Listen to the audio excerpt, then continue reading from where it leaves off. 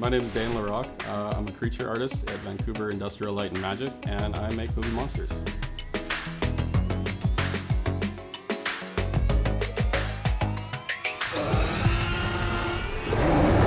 I'm from a few places, actually. I come from this super hardcore rodeo western family and like ranch life. The furthest thing you could actually come from for VFX. So I dropped out of high school in grade 10 and went to work in the oil field and did that for a number of years, and then the oil field crash happened and then a few other bad jobs here and there. I just realized I want to do something more. I want to do something with art and kind of that fulfilled my nerdiness as well. And I started going back to high school at like 19 years old, which was awkward as could be. I found out that I didn't need to. I could come as a mature student, so I packed my truck and drove out here and started up school. I don't think my parents were too impressed with me for a long time. And then when they found out that my grades were actually solid A's almost entirely for the first couple semesters, they were like, oh, he's actually doing it. They saw that I was taking it seriously, and that changed everything. I chose game art and design just because I had art in the title and in games. I'm like, oh, I like games.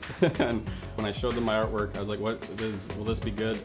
And they said that, oh, well, you should go into 3D modeling. So I did that, and when I went into school, I got like a whole bunch of like other programs that were, testing the waters and showing you other practices.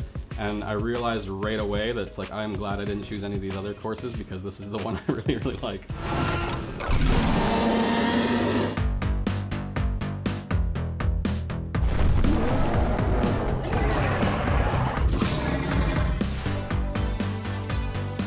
Think of like almost like a marionette theater, with like little puppets and stuff like that. My job would be, say, like the wood carver. So I'd be the one carving the models for like the actual like marionettes, and then you'd have another guy who would paint it, be a texture artist. Another guy putting in the strings, that'd be a rigger, like setting up the bones. And then you'd have a series of animators moving it around and lighters and all this type of stuff. So I'm usually pretty early on in the production phase. For my job, I typically use Autodesk Maya, which is not too bad. It's great for modeling. Most of my time, if I can spend it, I usually try to spend it in ZBrush, which is a really, really intuitive kind of sculpting program.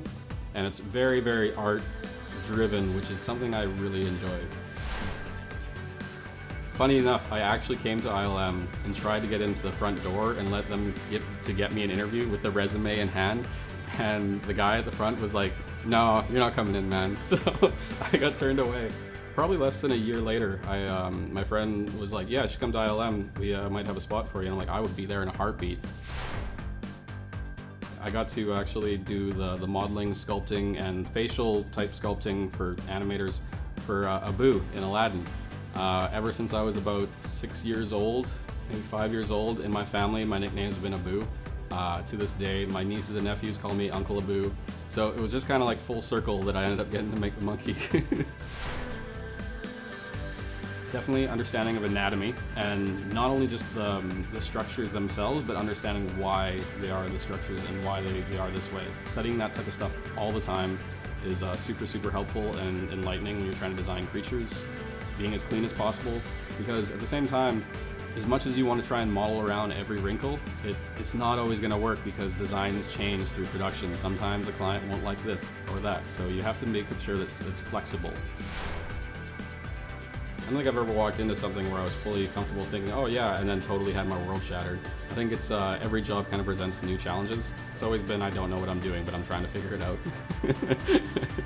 It's easier once you start taking the steps than you'd think it was. And by the time you get to actually some point, you'll look back and you'll realize that it's like, wow, that was not as hard as I thought it would be. And I think that's important to really keep thinking about. As long as you're still pushing yourself forward and still moving forward, and especially if you come from middle of nowhere like me, if you have a passion and love for it, I think anyone can do it. Get in the door.